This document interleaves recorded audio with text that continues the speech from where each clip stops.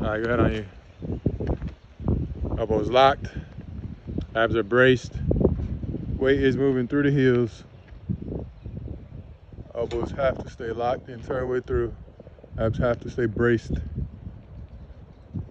5 good ones, and let's go right into the front squat. Overhead squat.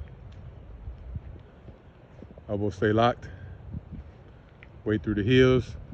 Try to avoid weight going to the front of the feet. Try to keep it over the heels and the midfoot. Elbows locked. We gotta work on the hand position, but we'll do that as we get to it. You got 10 there. So this is basically setting the hips before we get into the rest of the workout. Hip thrust, right off that bench. So once again, just setting the hips, making sure in a good position before we start doing all the rest of the work here.